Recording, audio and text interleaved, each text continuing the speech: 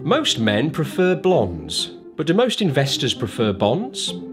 No, they don't. And actually, I like redheads, but that is a slippery slope for the start of the video. I sort of stole that pun from the mighty Peter Lynch of Fidelity fame, who once said, "Gentlemen who prefer bonds don't know what they're missing." Well, if sex sells, then I'm committing YouTube suicide today and talking about the least sexy of all the asset classes, which surely is bonds. It's funny, isn't it? When the stock market crashes, everyone tells you to buy the dip. But bond markets have had a complete nightmare in 2022, and I don't hear many people telling you to rush out and buy them. But there is something truly remarkable about bonds, and by the end of this video, you'll know the amazing hack that including them in your portfolio can have, and I think might just change the way you think about them forever. Two things are happening right now. Interest rates are going up and stock markets have fallen. Although quite frankly, what on earth stock markets are up to by the time this video goes from scripting to filming to you watching it is anyone's guess, but I bet it's still pretty volatile out there. Honestly, trying to script and film these videos as fast as markets move, the anxiety is real. And what this backdrop creates is an environment where investors start to ponder exactly what they are invested in, and naturally leads to the question, should I move my portfolio into bonds, or at the very least increase the allocation to them? Let's rewind slightly and take a look at exactly what bonds are and how they work. It's basically you loaning out your cash. Who you're loaning it out to depends on who is issuing the bond. It can be a government in the form of government bonds called gilts here in the UK, treasuries in the US, or it can be a company, which are known as corporate bonds here.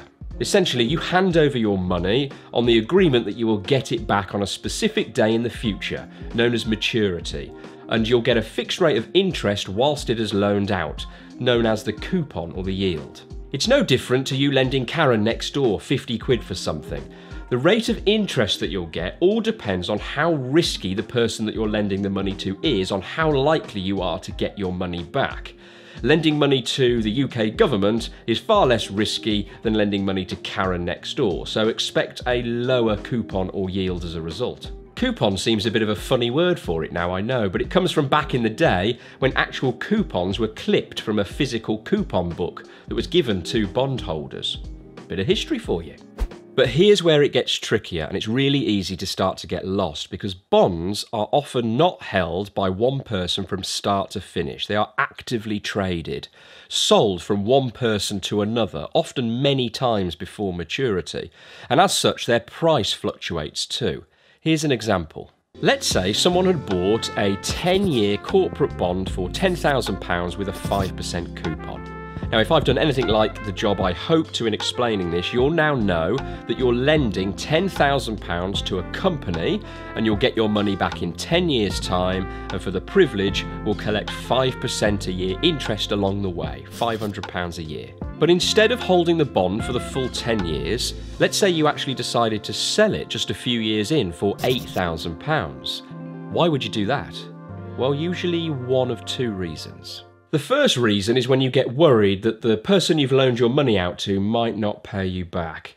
You haven't seen Karen for a few weeks and there's some pretty muscly blokes at her door. Your 50 quid's looking a bit ropey. This applies less to government bonds because it's unlikely that governments are going to go bust or do a runner, but companies go bust all the time, so corporate bonds do carry this risk. In this scenario, you might want to ditch your bond before it ditches you and you get no money back, so you decide to sell up and take the hit. The second reason why you might decide to sell up before maturity and take a hit is all about what happens when interest rates are rising, like what is happening right now. New bonds that start to get issued now have higher yields and coupons attached to them to reflect the new higher interest rates that are at play. This makes your bond paying 5% a year less attractive because that's fixed for the full 10 years. You've done your deal, 5% a year, no takesy-backsies. As a result, the price of your bond on the open market falls. Why would anybody pay you £10,000 for your bond yielding 5% a year when they could buy a new one off the shelf yielding, say, 7% for the same £10,000? Don't forget, however, in this example, you'll only suffer these losses if you actually decide to sell up.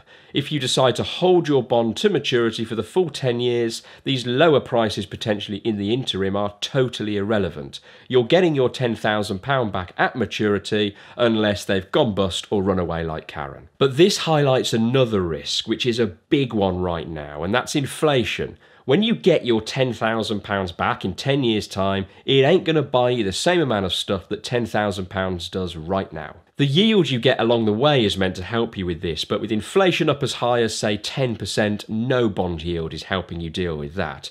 I mean, to give you some context here, a 10-year UK government bond at time of filming is yielding about 1.8%. Yeah, nowhere near inflation. I know what you're thinking, this all sounds bloody terrible. Why would I want these things in my portfolio? An asset which, quite frankly, historically hasn't performed as well as stocks over the long term, which this graph demonstrates here, showing the S&P 500 delivering much higher returns than US bonds in recent years. Well, to be clear, in the interest of balance, bond prices can go up too, for example, in a falling interest rate environment. The example that I've given today is one of falling bond prices because that's what we've seen recently. But the key thing to understand here is that although the coupon attached to the bond is fixed, the price of the bond itself can fluctuate due to a number of factors. The first main reason you should consider them for your portfolio is because they are less volatile than stocks, meaning they don't go up and down in value as much. So if you're looking for a more reliable pair of hands, maybe you've got a lower tolerance to risk generally speaking, or maybe it's because you've got something in mind for the money in the near to medium term and you don't want the valuations fluctuating as much, then bonds might be of interest to you. Maybe you're impending court fees to bring Karen to justice, or maybe you're just retiring soon, so you would take comfort from a steadier journey. But to be honest, the main reason that people buy them is because they behave differently, and different is good in a portfolio. And herein lies the amazing trick that buying bonds can have a remarkable impact on your portfolio. If I was Andre Gic, I'd conjure up a card from some orifice right about now. Wow, impressed? I didn't have any playing cards, so it's a beluga whale. And now you're wondering, just how long has that been there? Basically, bonds and stocks are negatively correlated, meaning when one goes up, the other goes down. Stocks have fallen over, sending your head in a spin, but your bonds have done quite well, which talks your portfolio off the ledge. Now, this doesn't happen all the time, I know what you lot are like in the comments, but it does happen most of the time, and this is where it gets really clever. Let's go back to January 2007, right before the shit is about to hit the fan in stock markets as we enter the financial crash. If you had £10,000 entirely invested in the S&P 500, the 500 or so largest companies in America, by the end of 2009, you'd be down about 16%, £1,600. But instead, if you'd included an allocation to bonds in your portfolio of, let's say, 30%, your losses over that same time period would have only been 5.7%, 570 quid.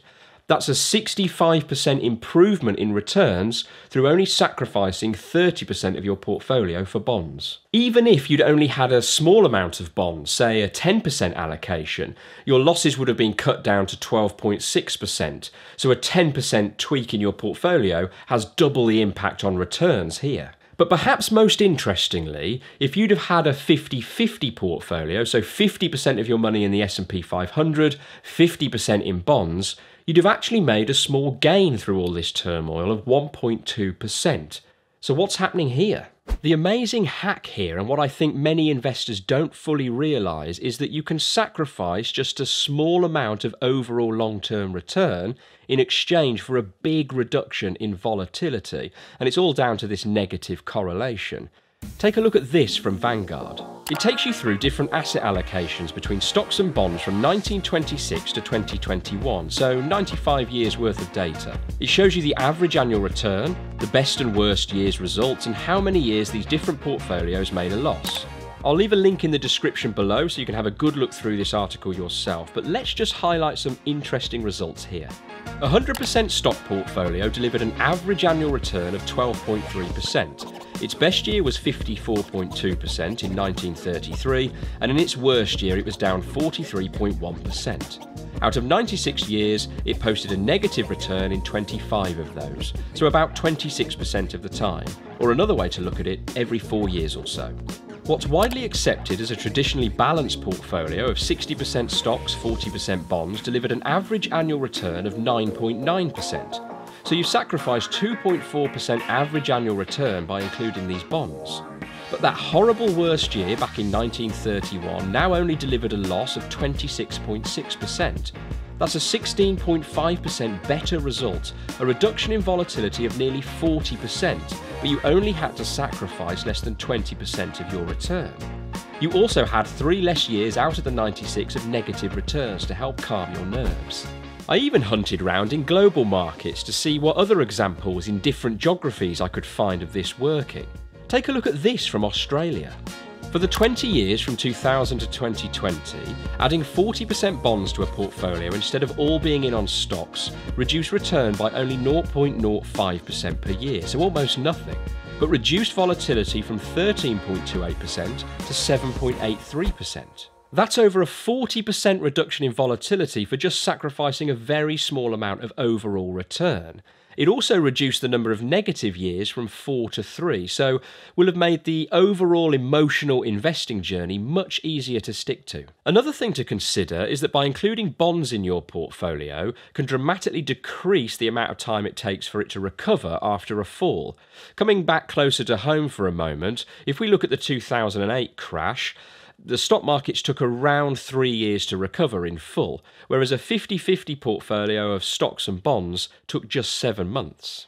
Remember, you don't know when a stock market crash is coming, so if you wait until after something happens to diversify, it's probably already too late. And for almost all investors, anything that you can do to help smooth out your journey is probably a good idea, because can I let you in on a little secret? To be a successful investor is 5% know-how, 95% managing your emotions. It's really easy to sit and look at a graph that shows stocks returning 3 times the amount of bonds over, say, the last 25-year period, but sitting purely in the stock market for a full 25 years can be easier said than done. Take the last 25 years, for example. You'd have had to stare down the dot-com bubble bursting, the 2008 financial crash, and even more recently, the crash caused by COVID. Sometimes you just have to have an honest word with yourself and ask yourself, are you going to stick this through thick and thin? Or are you going to do a Karen and fake your own death in a canoe? Remember, this isn't a one or the other argument. I'm not asking you to pick between stocks and bonds. All I'm saying is don't write them off completely. I worry that this huge bull run that we've been on has made many investors lose sight of a balanced portfolio and what that means and why it's important. And as we move into this new time of higher interest rates, lots of talk about bear markets and lower returns for years to come, I think it's important just to revisit some core principles on building a successful investment portfolio. All that being said, if all you care about is total return and you have an iron stomach for the ups and downs, then the stock market is where you want to be. There's nothing wrong with a 100% stocks portfolio if you can cope with the ride.